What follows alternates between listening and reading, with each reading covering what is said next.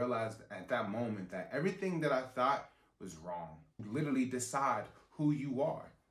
You get to become whoever you want to become. Personal development allowed me to understand that, hey, you know what? You aren't your pain. You aren't your traumas. You aren't all those things. No matter what happened to you, none of that matters.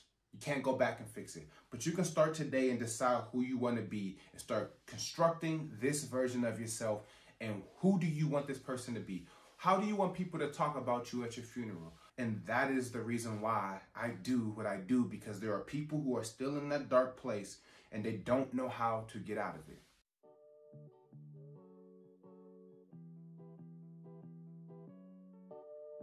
What's going on? It's your boy, Kieran Davis, aka Ken Banks. And I'm the CEO and owner of Contagious Collection. This video right here, I wanted to talk about your why and my why. The reason why I do these videos, the reason why I make this content, the reason why I'm building my brand, my clothing brand, Contagious Collection. Now, many of you have been following my page, my channel for a long time. This is about the third, fourth year that I've been making content here on YouTube.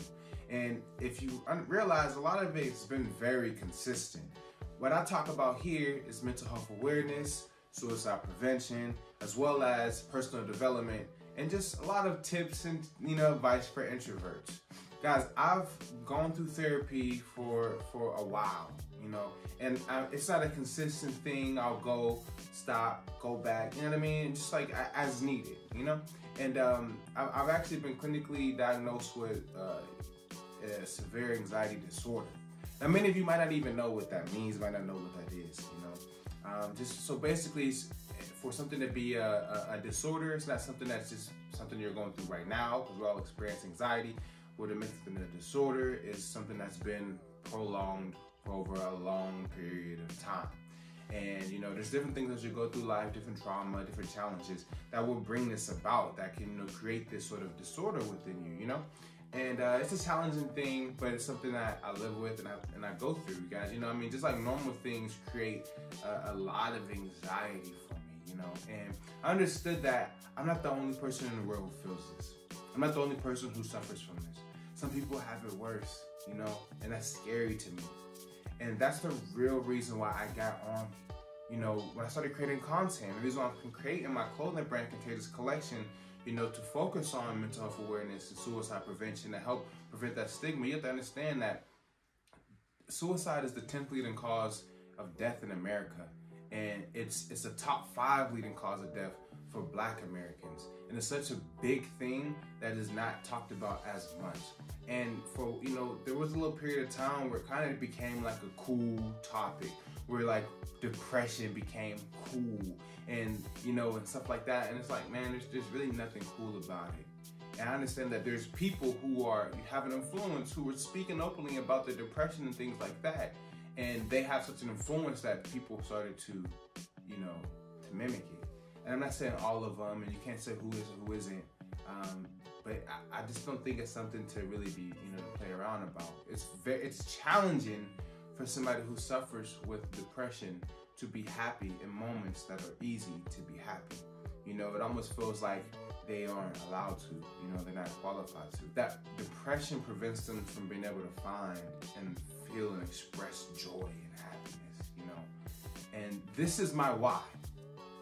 When I was 19, I moved away from home, And because I moved away because growing up, I experienced a lot of difficult things, such as, just homelessness and, just being starving and not having a lot of money and almost kind of being noticeably poor, and just a lot of different things that go into that I'll get into in another video. But when this first opportunity I got to escape, I did, man. I moved away from Alabama and I moved to Iowa. And within a short amount of time, I literally almost went to jail. And that kind of changed my life, because I thought I was smart, I thought I knew a lot, I thought I knew everything. And then I make a decision that almost ruins my life. And I realized at that moment that I didn't know anything. I realized at that moment that everything that I thought was wrong. And I wasn't able to trust myself. I wasn't able to depend on myself. And I had to create something new. And that is what makes why I say AKA Ken Banks, because that's what makes Ken Banks so pivotal. I had to create an alter ego to lean on, because me, myself, Kieran Davis, I couldn't trust myself. And you start to form a self-hatred. You start to hate yourself. It starts to become challenging to look in the mirror. It starts to become challenging to accept love, to accept comfort from people around you, people that care about you, when you don't love yourself, you know? And at this point in my life, like a phenomenon happened. It's when I really found personal development. Not to misquote, but I discovered this quote, I want to say from Maria Robinson, and it says, "No one can go back and start a new beginning, but anybody can start today and create a new ending." And this quote took me down a rabbit hole. It took me to find the law of attraction and personal development, all these different things. And I picked up the first personal development book I picked up was 7 Habits of Highly Effective People by Stephen Covey. And I didn't even read the whole book, because at that time it was, first book, it was kind of long. But the first part of that book was about private victories. It was about the things you do in private that propels you forward in life and allows you to be successful. And at this, growing up, you only see people stunting, shining. You only see people, stepping on people's necks and stuff, like stepping out drippy, getting the baddest girls and things like that. You only see public victories. And then you realize as you get older that a lot of people who are always flossing these public victories, in private, they're suffering. In private, they feel the same way you feel. And a lot of those people crumble. They crumble because their foundation is weak. And in order to be truly successful, you have to build a solid foundation through these private victories. These will be the things you do in private, your personal development. And I didn't know what personal development was. I thought you were your circumstances. I thought you were your experiences. I thought you were your pain, your trauma. I thought that is the stuff that made you, and you didn't get to decide who you are, until I realized that you literally decide who you are. You get to become whoever you want to become. And me creating Ken Banks was I was able, because I was always using this name in video games because Kieran isn't on there, and you know what I mean, growing up I couldn't create that name. And then one of my best friends from high school called me Bankroll, so I just always did Ken Banks, and that was my alter ego. And that helped me get girls, that helped me do so many things that I was too anxious, too afraid to do. I will call on this alter ego to allow me to step out of that fear, step out of that shadow. And it still helps me to this day. But now I have more love for myself, for Kieran. I have more love for myself. Fast forward, back to the thing. So personal development allowed me to understand that, hey, you know what? You aren't your pain. You aren't your traumas. You aren't all those things. No matter what happened to you, none of that matters. You can't go back and fix it. But you can start today and decide who you want to be and start constructing this version of yourself. And who do you want this person to be? How do you want people to talk about you at your funeral? How do you want to be perceived 10, 15 years from now? What will your story say? If life was a movie, or as Kevin Hart would say, your life is a book and you're currently still writing that book. So the past had already happened. How are you going to write the end of your story?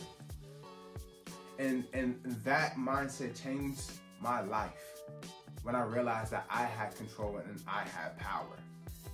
And that is the reason why I do what I do, because there are people who are still in that dark place and they don't know how to get out of it.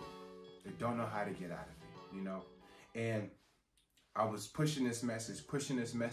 And when you're trying to spread love and things like that, because what I'm trying to do is make self-love contagious. I'm trying to create, because we live in a world where negativity travels faster. They said the bad news will travel around the world before good news puts its shoes on, or false news or rumors and stuff like that before the truth gets its shoes on in the morning. So it's like, guys, the world is always filled with negativity. It's filled with it. I want to be a part of the solution. I want to be a part of the group of people who are making all the positive things contagious. And that's why I call my brand Contagious Collection. Because there's people in the world suffering. There's people in the world suffering inside of themselves. and no one really understands it around them. Why they're sad, why it's challenging to do these things, why they're suffering with this anxiety and all the different other mental health, mental illnesses. And I get it, but I also understand that you can't stop there. That we don't get to opt out of life, you know. And suicide is a big problem, and that's essentially what you're doing, because life is hard, but for some people, living is harder. But I'm telling you, like, what you've been through, it is strengthening you for your purpose. And you just have to find your why. You just have to find your why. Attach it to something. I don't care if you have a gift of art. Paint, create your art, and put your why in it. Put that pain in it. Tell a story with it. I don't care if you play sports. Play that sport, put your pain in it, and make this your reason why. When your reason why is bigger than you, it adds more energy to your life, to your existence.